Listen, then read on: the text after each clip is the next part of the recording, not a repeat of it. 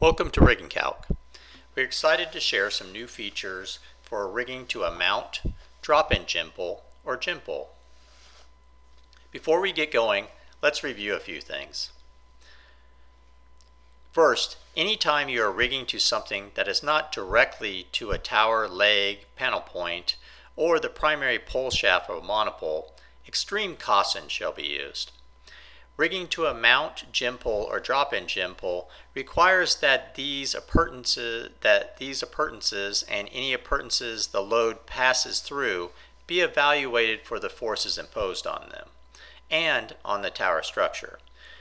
This may be a review of an engineered load chart or charts by a qualified person, minimum class 3, and or a site-specific analysis by a qualified engineer, class 4. Most of the time, the lift will be a class 4 and require a qualified engineer to evaluate the structural capacity. Also, the tower owner may require that the lift be considered a class 4. Second, RiggingCalc aids in the calculation of forces at the attachment point to the mount, drop-in gym pull, or gym pull only. RiggingCalc does not assess the structural capacity of the mount, drop-in gym pull, or gym pull, and the resulting forces back to the tower. The features have been added simply to assist in the preparation of a well-developed rigging plan and the communication of that plan to interested parties. RiggingCalc uses the generic term top sheave to represent the highest sheave in the rigging system. If directly attached to the tower, it is the top block. It could also be the rooster head at the end of a gym pull, or the block attached to a mount, or the block attached to a drop-in gym pull.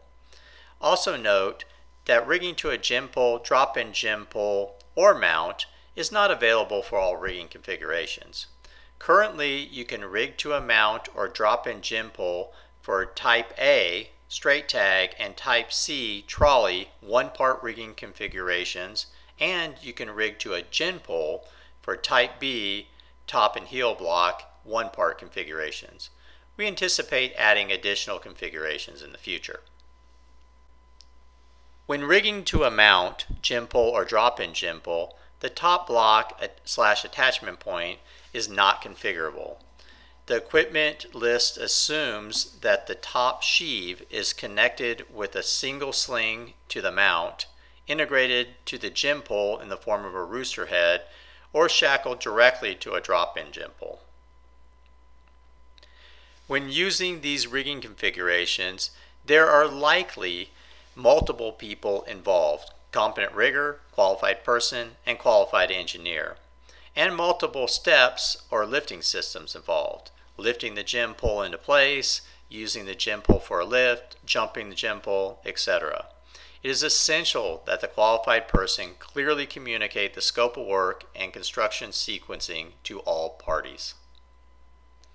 Lastly, lifting devices such as gym pulls and drop-in gym pulls are required by the standards to have load charts and to be inspected annually.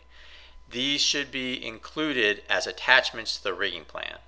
Additionally, if you are rigging to a mount, or rigging forces are passing through the mount, mount details and mount analysis should be attached. Let's check it out. I'm going to open an existing project and lift system so you don't have to watch me type. The ability to use RiggingCalc to rig to a mount, drop-in gym pull, or gym pull is found by first selecting the typical rigging configuration, just like you always do. I'm going to open an existing rigging configuration, a Type C lift, to demonstrate rigging to a mount or a drop-in gym pull.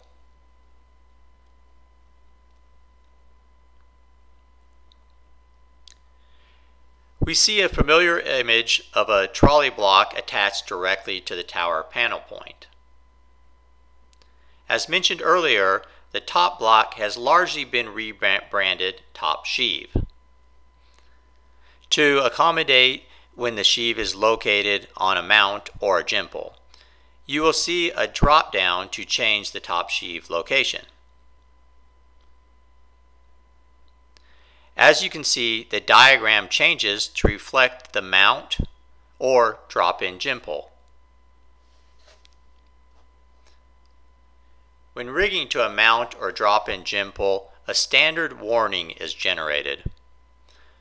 Also note that the sling configuration for the forces at the attachment point to the top sheave is no longer configurable. Additionally, the equipment list automatically changes accordingly for the equipment that's required. Now let's check out a gym pole rigged in the Type B top and heel block configuration. Again, this is for a single part configuration only. You'll see the same familiar picture of a top block directly rigged to a tower, and the option to change the top sheave location. When changed to a gym pole, the gym pole appears.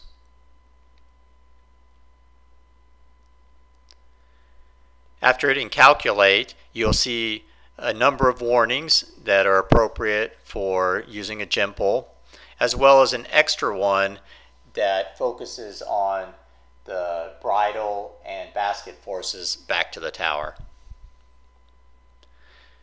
Again, the rigging point at the top is not configurable as far as the slings, but at the base where you may have a heel block, it is configurable.